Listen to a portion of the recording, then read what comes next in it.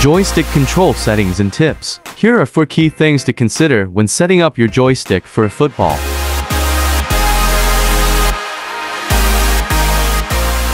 Sensitivity. This controls how quickly your players will react to your inputs. A higher sensitivity can lead to quicker turns and faster reactions, but can also make the game harder to control. Find the right balance for your play style. Sensitivity is a crucial aspect of a football joystick control. The sensitivity setting determines how much movement your joystick needs to make to trigger an in-game action. Higher sensitivity can lead to more responsive controls and quicker movements, which is great for players who prefer a fast-paced, agile play style. However, it can also increase the risk of accidental movements and make the game more challenging to control. This allows you to make quick movements with minimal effort. They may also prefer a low pass direction setting, as this allows them to make quick, accurate passes with minimal delay.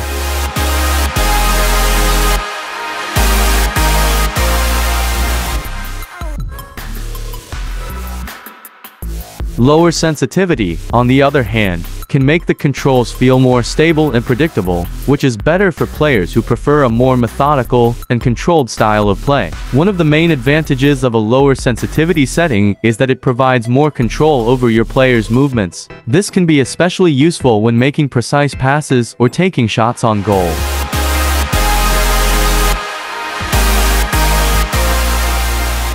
Loss of control can be a major issue when you're holding down the dash button for too long in Efootball. Here's a quick example. Let's say you're trying to pass the ball to your striker, who's making a run into the opposition's penalty area. If you're sprinting at full speed, you might not have enough control over the direction and strength of your pass. This could lead to the pass going wide or being intercepted by a defender. Always try to release the dash button before taking a shot or pass. To avoid this, you should try to vary your speed and control your players' movements more carefully.